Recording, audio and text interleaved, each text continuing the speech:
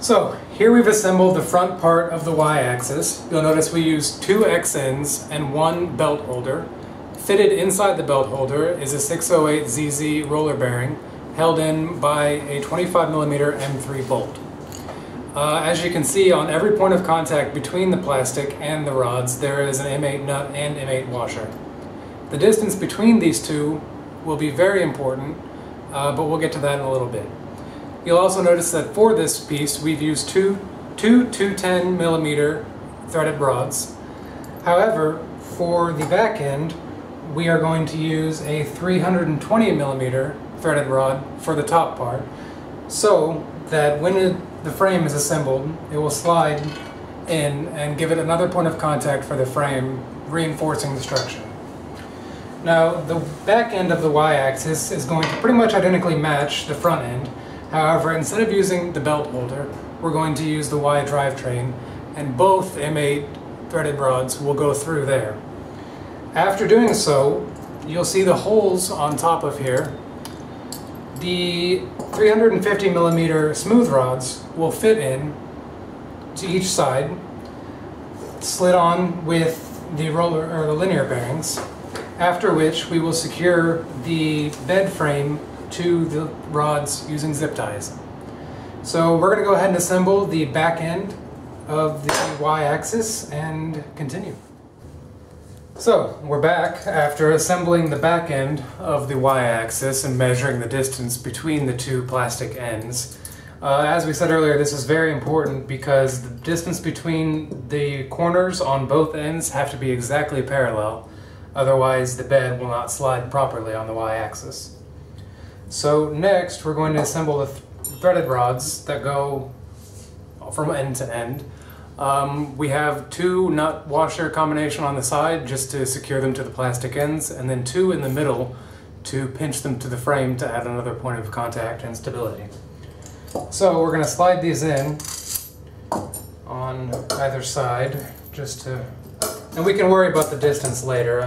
Right now the main governing distance is going to be the smooth rods that attach them.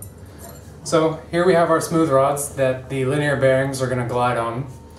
We're going to put 1 on one side and then push it in here.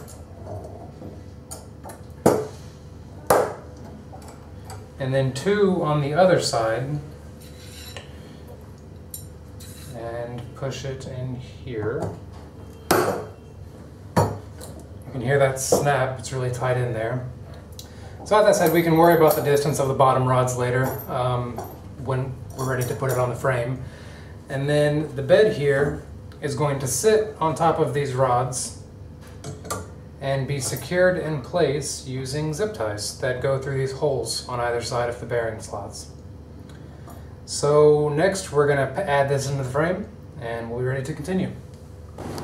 Alright, so we're going to take a second here to attach the belt to the Y drivetrain to give some movement to the Y-axis. So what we're going to need is our assembled Y-axis, a NEMA 17 stepper motor with a GT2 timing belt pulley, a Y belt holder, and a GT2 timing belt cut to about 700mm. Distance can be adjusted. What we need to keep in mind before we start this is that these 2 pieces need to be exactly lined up and the spaces between them need to be exactly the same. So let's get started. Let's mount the motor first just to get it on there tight. Normally we normally use 2 or 3 screws to mount the motors, but this one only uses 2 and they're the same M3 10mm we use for the other ones. So let's get those tightened.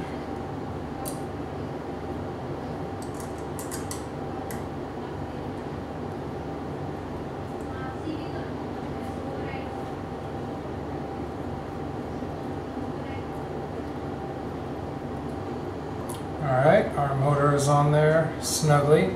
Now it's already got the pulley attached to it using the grub screws that we are supplied.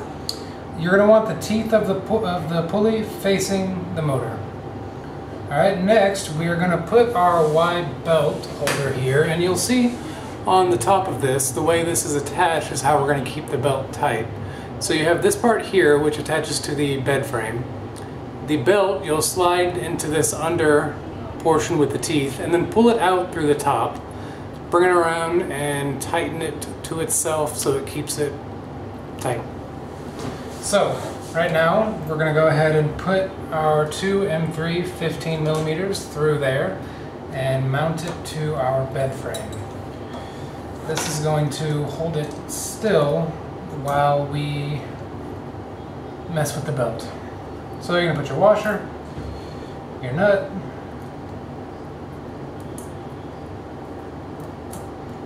tighten them on there. They don't have to be perfectly tight right now, just tight enough so it doesn't fall.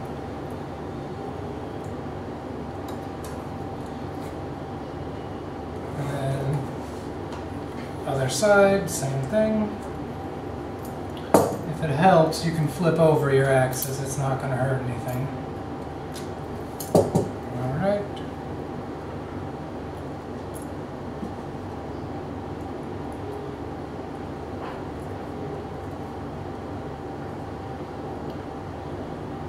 This one's giving a bit of trouble. Not a lot of room to screw it on. Alright, so it's on. Now we actually are going to flip it over.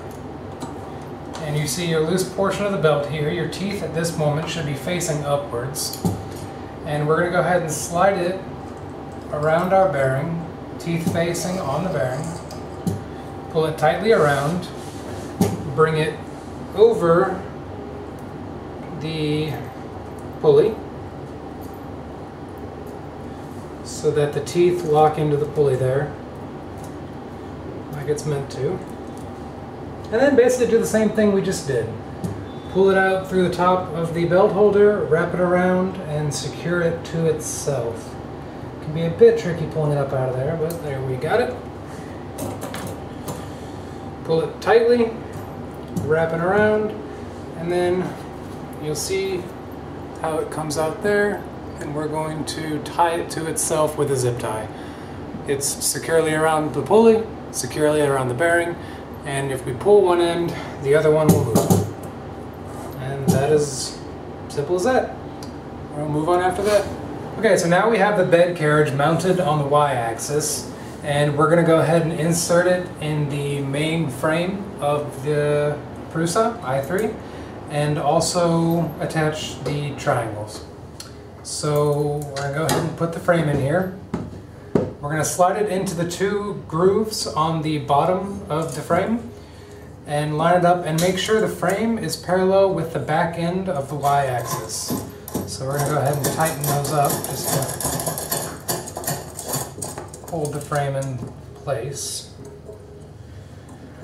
Now next, now that it's in there, we're going to insert the triangle part of the frames in the back. Now the slot on the bottom of these is going to slide in the longer of the two rods and go into place in the slots on the main square on both sides. And this will go ahead and complete the frame and give the printer its stability it needs. So tighten these up. Now you're going to want to make sure these triangle frames are at an exact 90-degree angle with the main square frame. That way everything is parallel and perpendicular with its respective piece. So after that, we're going to use our M3 20mm bolts along with the nuts and washers that accompany them and put them in the main frame and connect it to the triangle part. That way it gives it the most stability it requires. So we're going to go ahead and tighten these up and then move on to the next segment.